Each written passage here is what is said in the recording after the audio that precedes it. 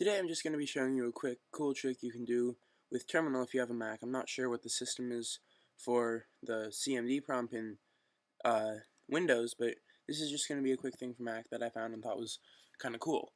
So what this is going to allow you to do is, if you see the title, send mail messages from Terminal.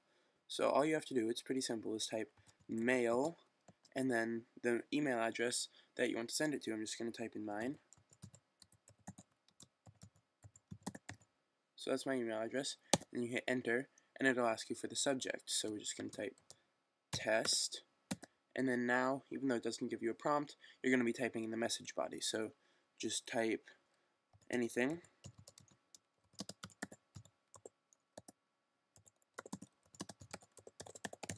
and when you're done, just hit return and add a period.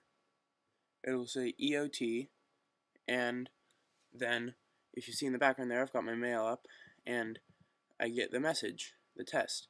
So that's all you have to do. Now I'm going to go over to my Mac Mail program, and you can see here, it'll look something like this, and you get that, and then there's the message body.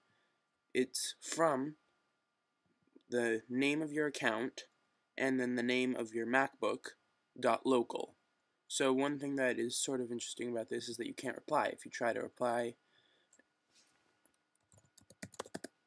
then when you send it,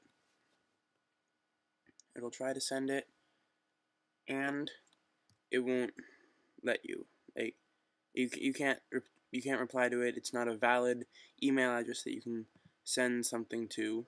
But yeah, so I just thought that was kind of cool. Wanted to show it to you guys. But that's all for now. More videos coming soon. Thanks for watching, and please subscribe.